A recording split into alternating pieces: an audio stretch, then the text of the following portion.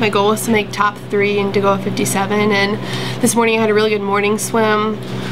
I had a couple things I had to work on, but going into finals, I'm a senior, so it was my last 100 breast. I wanted to put everything, you know, in the water and get out and confidently say that I left it in the pool, and I can proudly say that I did that. Touching the wall, you kind of have to pull yourself up on the blocks to see the times, and my eyes or my brain or one of the two just didn't register what I was looking at, and then it registered 57 and I turned and looked at my coach and then I just started crying. And the last year, especially the last few months, I've just, so many obstacles and so many things happen out of my control, and I'm just so proud of everything that I've accomplished so far.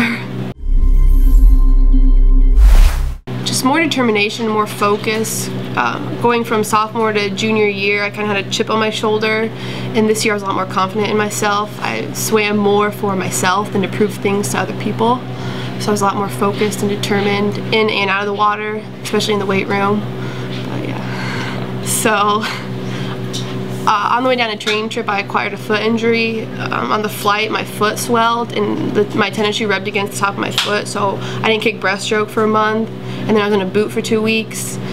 And then 2 weeks before the conference meet, I was walking to main campus and I got hit by a car. A lady ran a red light, and so I missed a couple practices and had a bruise. So it was just a bruise?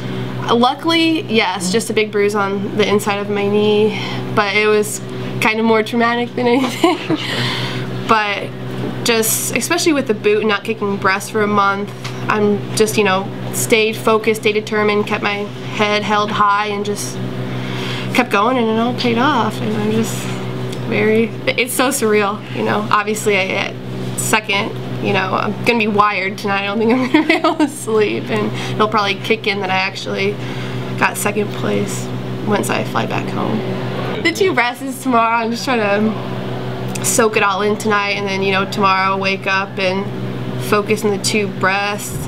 In that event, I've also come a long way. I never swam the 200 breasts before I came to college. So my freshman year was the first time I ever swam the 2 breasts, and going into prelims tomorrow, I have a good seed time, so hopefully I can have a great prelim swim and make it back in top 8.